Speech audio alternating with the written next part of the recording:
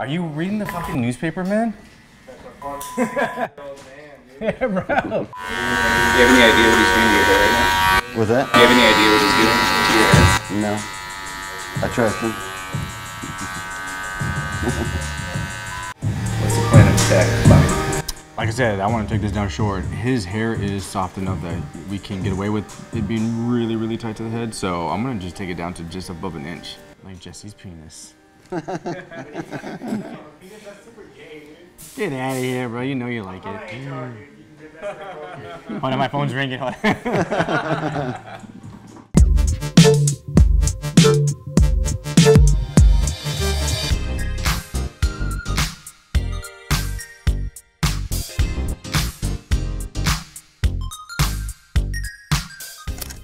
Lance McMahon, carpenter and artist. The last haircut you had was a year ago with your own clippers. Yep. And now you've come to the barbershop to put it in the hands of a professional. Well, it's also a really special day. It's my 13th wedding anniversary, or my 13th anniversary with my wife. Oh, so I figured she'd probably like that. Congratulations. That's awesome. Thank you very much. I've seen you rock super long hair like this, and I've seen you buzz it down and clean all around. What are we doing today? Man, I was gonna leave it up to you. I've been growing my hair out for a while, and I didn't know what to do with it. Didn't want to buzz it off again, so. Yeah. How much effort do you put into it? How much effort do you not want to put into it? I'm not a high effort person.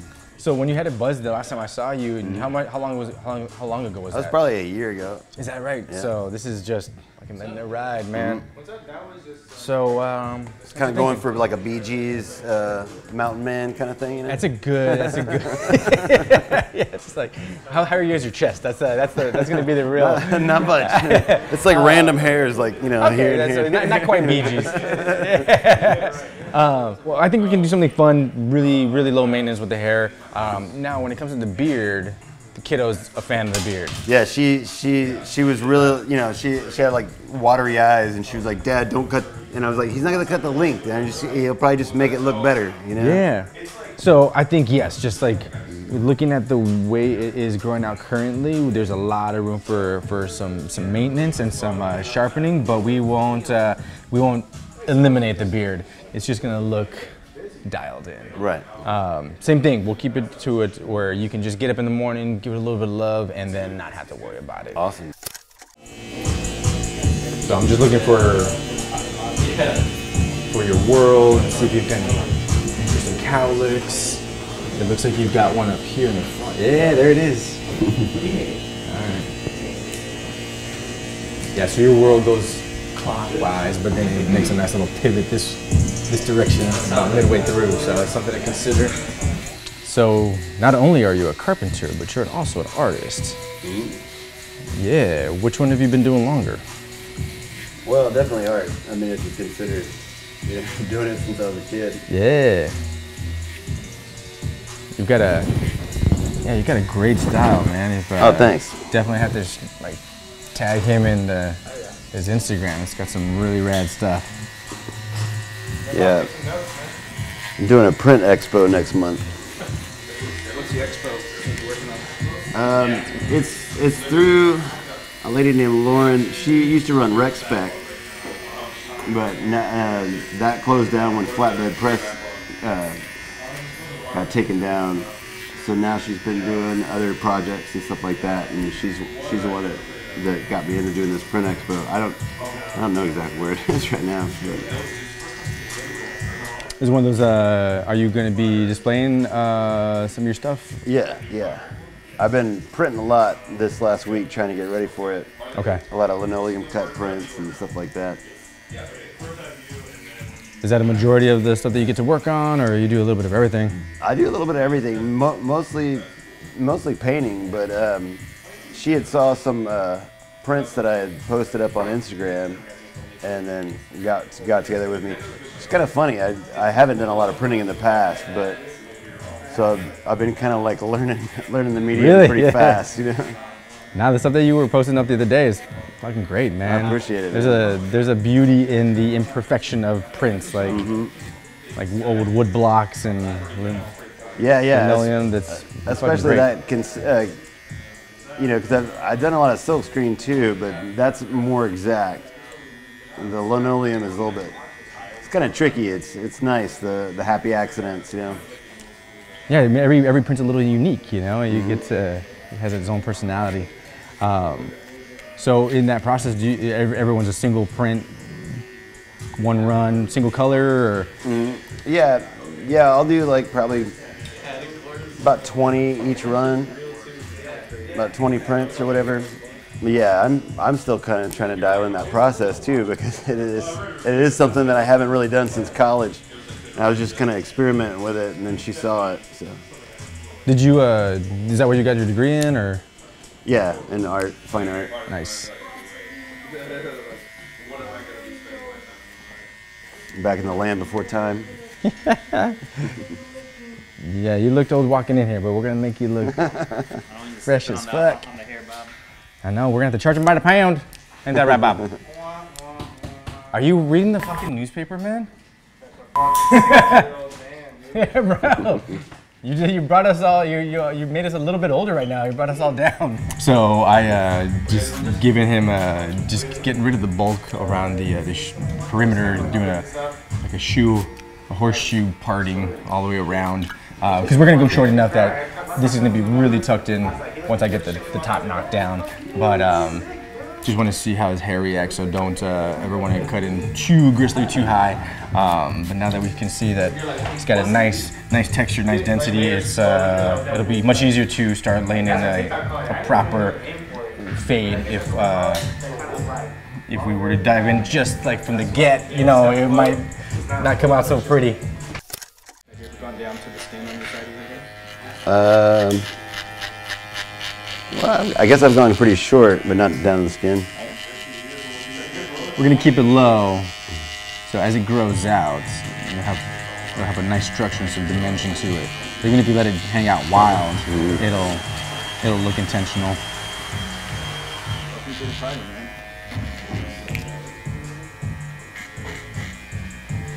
What's nice about your hair is that it grows back really quickly.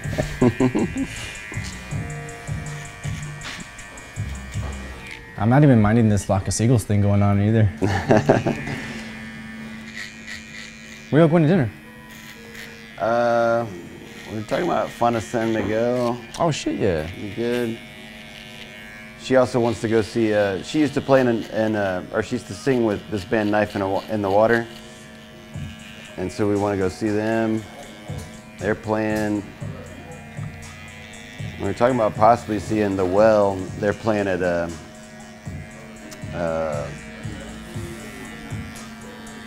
Can't remember the name of the bar right now. That's very cool. What do you do with the kiddo? Oh, she's gonna go stay with a friend. I mean, it's rarely we get a sitter, man. It's really nice, but a friend that also has kids, so they'll just all play together. Yeah.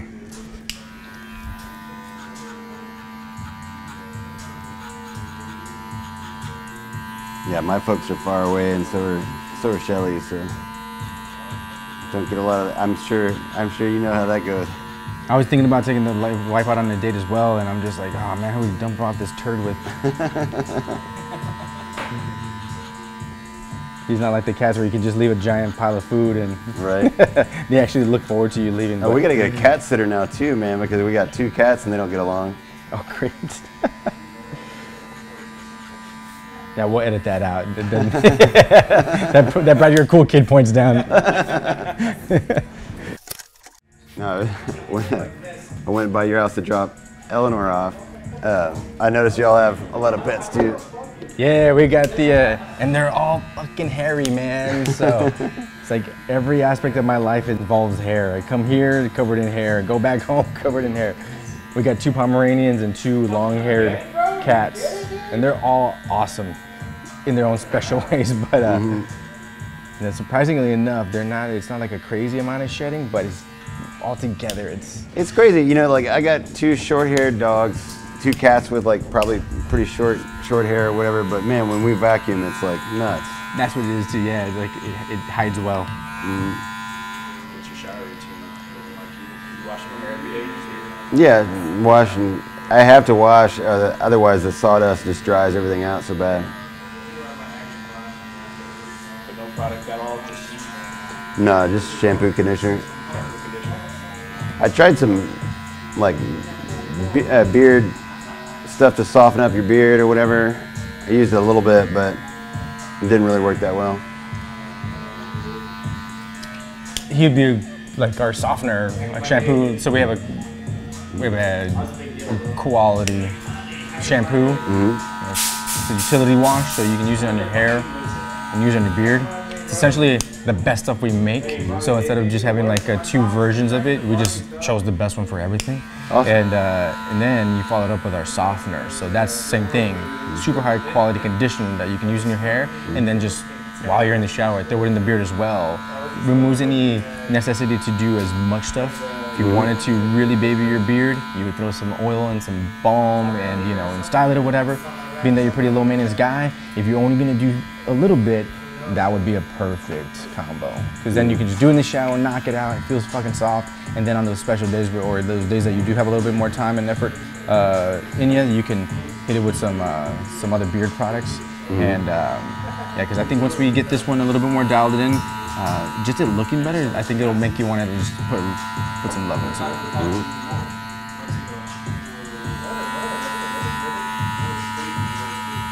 You can still have low effort in your routine and still get effective. And it's quality enough stuff that Mama will probably try to steal some too. So those characters that you paint, that you print, do those have a name, Arnie? Do they have a story? Not so much. I mean, I think my art looked a lot different probably 10, 12 years ago. And then when I started thinking about having a kid, I think they got more childlike. And yeah, I mean, they changed a lot.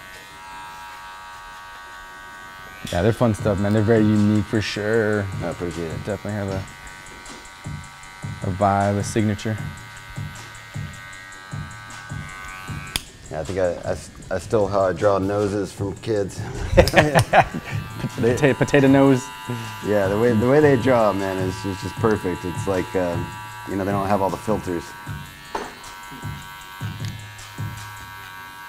Yeah, it is fun going through those hallways and just seeing everyone's renditions of stuff. It's just, it's wild. Do you have any idea what he's doing to your hair right now? What's that? Do you have any idea what he's doing to your hair? No. I trust him.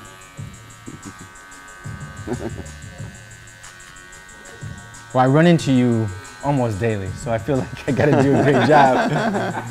Because this is so the thing about it is like, I remember when you buzzed everything off, like no beard, no hair, and it was, I want to tell you, was it longer than this when you did that?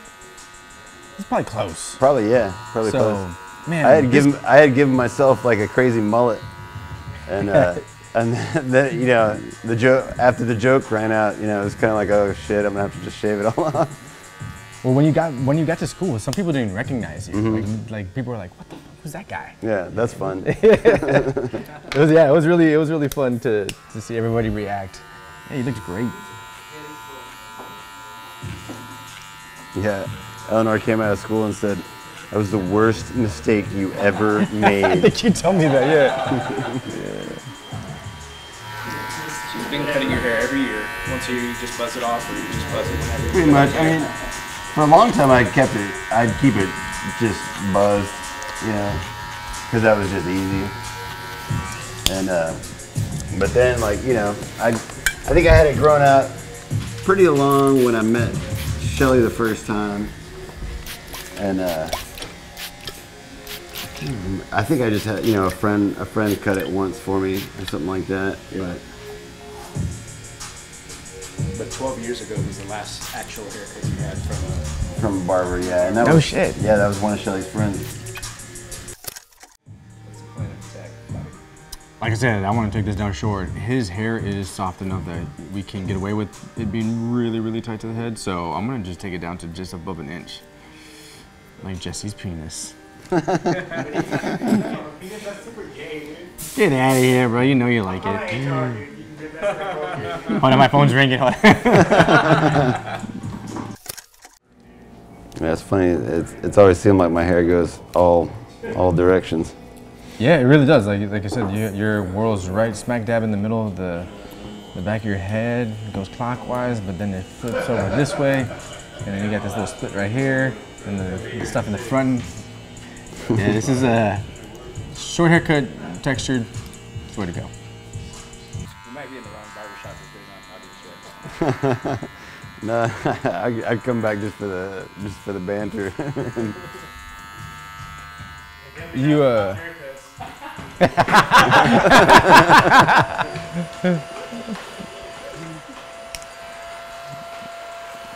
Where's when you work on the carpentry stuff? What are you at job locations? Or are you out of a shop?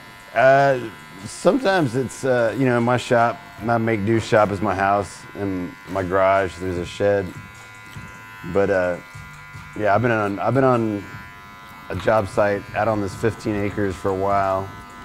I've been kind of redoing it's kind of like an Airstream, but it's called a Spartan. It's all metal trailer or whatever. Yeah. But I gutted it down to the metal, and then been building it back up from there. It's pretty cool looking on the inside. It looks kind of like a yacht or something because there's just so much wood. I was wondering if you got a crew around you and talk as much shit as this. Yeah, I mean, I use different helpers, and usually there's other trades. So you think it's so far? Oh, it's looking great. Yeah.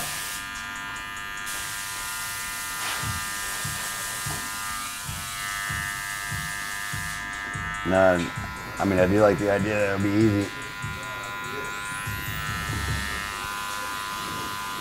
That's the thing about my work too, is like a lot of stuff gets stuck in my hair. Like all the dust and stuff.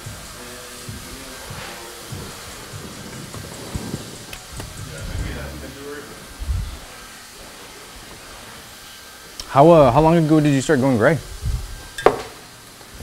I guess this was about the time we had a kid. 7 years. Sounds about right, yeah. You know that beginning, you know, man, when you never sleep and. Oh yeah.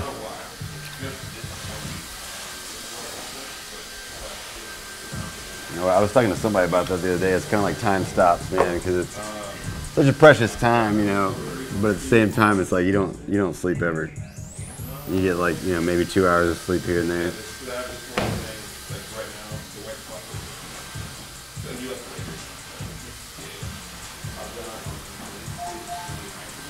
Yeah, lately Eleanor's really into like scaring herself.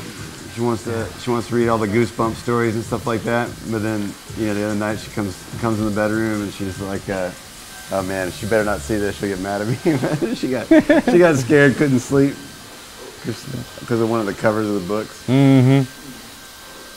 Yeah, they'll do this the same thing. And we'll tell them, it's like, hey man, like that, you don't get scare yourself, man. Don't get too crazy. Mm-hmm. He's like, no, I got it. And it's like, Dad, can you turn on the light? I'm like, man. Yeah, well, she'll just straight up come in there and jump in the bed. You know? And it's funny, between my wife and her, man, they'll take up every inch of that bed, man. I'm like a little sliver on the side. How long has this beard been around for? This particular beard, I guess this is last year. Yeah. And then yeah. Have you done any trimming to it? I did once. Like tried to give it a little bit better shape or whatever. Just try to get some of the, you know, crazy ends. That was funny that day I shaved my beard off. I remember Eleanor saying that, and what's his name? George. Yeah, George. George. It's like, worst mistake you ever made. Yeah, there's no filter on those kids, like you said. Yeah. Just let it rip. And I think I wasn't wearing overalls one day too, and George was like, "Why aren't you wearing your overalls?" They notice everything. You never think they would, but they notice everything.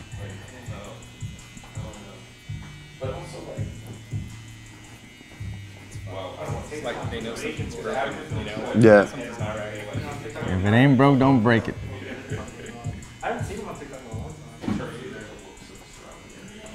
process here, Bobby? So yeah, this is the classic ruffler technique. So as we've gotten shorter with his hair, it's showing some of those cowlicks. You know, it sprouts out a little bit because it's a lot more rigid and fresh hair. It's kind of stubborn. So this technique is going to hopefully just soften it up ever so slightly, so it lays down and maybe doesn't spike up as much unless we want it to. So just kind of softening up those edges. There you go. Next, let's see. Are you looking forward to checking anything out while you're there? Instead of trying to speed up the process where the hair naturally starts to soften up. When hair's on your head, it's washed, you wear hats, you comb it, you sleep on it, you naturally sand it down to a soft point so it's a little bit more flexible. When we cut it from as long as it was to down to this, it's the thickest, most stubborn portion of its life, so this just speeds up that process. Get to a much more polished product quicker. Already looking better. Now this beard.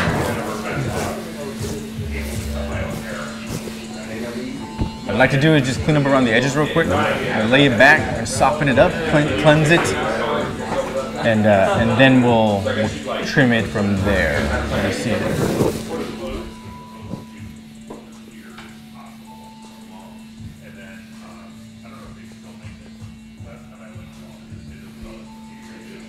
As far as the mustache goes, you doing anything special with that thing ever? I trim it off my lip. That's about it, eh? my wife's like, yeah, you need to get it off your lip. So as long as it's kissable and you can eat without wearing it, then that's good. Okay. Try to keep his cheek line groomed, but pretty natural.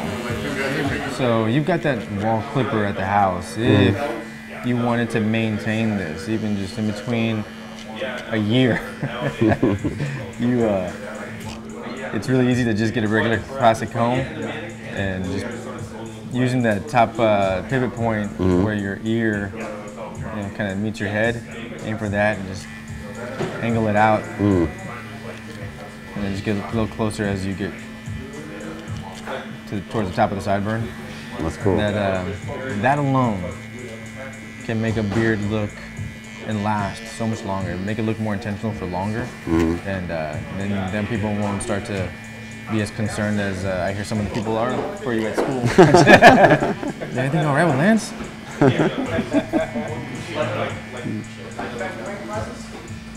But I mean, that's kind of the beauty of your personality. That is very much. That's another reason why I kind of wanted to go with this like really short, tight. There's a little bit of the contrast to his overall. It's a nice juxtaposition of like the short, edgy haircut. Kind of, we're gonna keep his beard natural and wild, but at the same time, the shortness of his hair is gonna be just fit in with his lifestyle too. So, as much as I would love to give him that Hitler Youth haircut, as much as I would love to give him a nice, combable head of hair. Yeah, this is just being able to wake up in the morning, dust it off, and move along. You also wear some pretty cool hats. You got a great hat collection.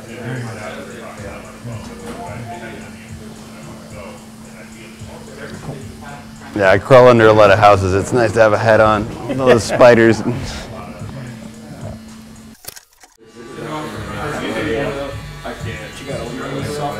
Yes, I'm throwing some old money softener in there. I coat the hair pretty well, but make sure I get down to the skin too. It's a great moisturizer. Probably the most prominent. Got a hot sounds good. Yeah, like I said, and they're going on a nice date tonight. I mean, it's kind of a shithole, but it's also delicious Mexican food. Old money is where it's at. You're just giving him shape, Bobby? Yeah, like I said, since we're trying to maintain as much of the just a natural look, his hair is pretty curly, so it curls back up into the beard itself, and the clipper can be a little aggressive and maybe take off a little bit too much. So combing it out, pinching it in my fingers, just make sure I'm getting all those little guys that are hiding away because due to the curl. But at the same time, I'm not so aggressive that I shave off a big curl and then the beard, you know, collapses on itself. So I feel pretty confident by running a comb through it and giving it a little bit of tension.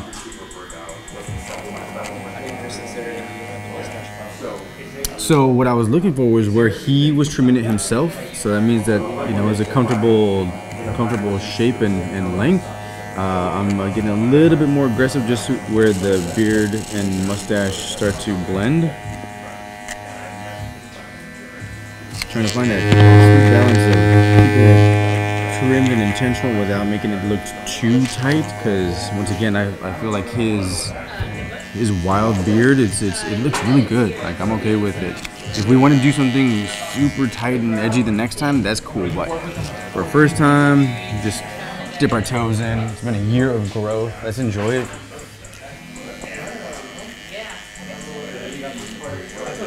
Still trying to keep in mind the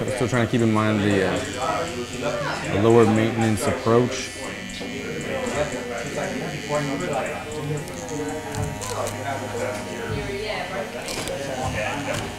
But yeah, the mustache and areas where the beard, or like by the sideburns where the beard meets the hairline and all that, we can keep those a little bit tighter, just because they're the first things to grow out and really show how much your beard is grown out.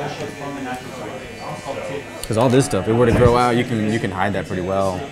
Like this little transition here and this mustache, if we keep that a little bit tighter, keep its groomed look much longer.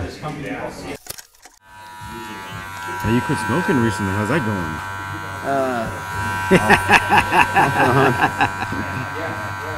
Have you quit before though? I've quit several times. There you go. Then I know you got it in you, man. Yeah, keep trying. Yeah.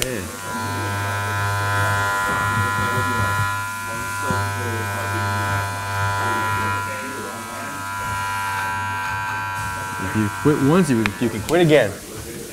Yeah, I keep reading that, you know, the more times you quit, it's actually improves the chances. This is true. I think Bobby read the same thing in his newspaper.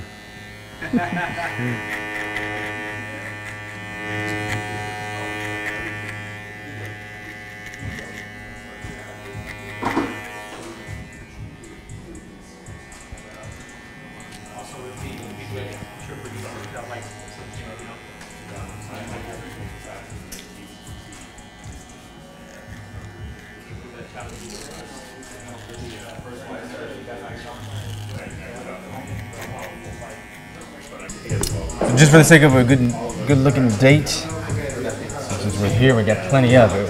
We'll put a little bit of our old money styling balm in there. If you wanted to recreate this, Bob, what would you do? So we made sure that his hair was really dry, so that way a little bit of product can go a long way.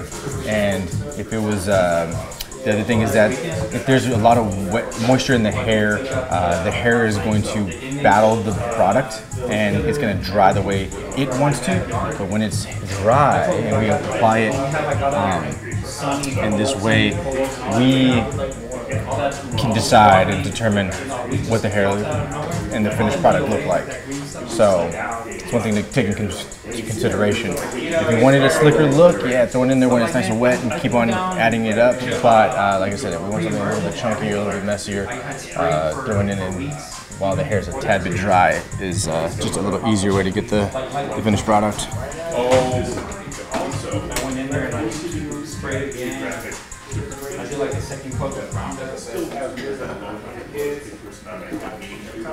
And then I'm gonna throw a little bit of our oil. It already comes in a bottle. Quick and easy to apply. I like to keep it in my palms and then scrape a little off. Get it down to the skin. Drag it through a bit.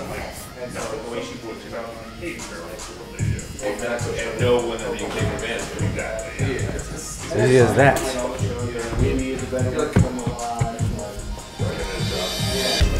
What do you think? Oh, it looks great, man. I was surprised what he did, you know, like Felt like came in broken car, looking pretty nice. How do you think your loved ones are gonna? Oh, I think my wife will love it. Yeah. Yeah. And baby girl. Yeah, oh yeah, she'll dig it. And as long as the beard's still there, she's fine. Yeah. Awesome.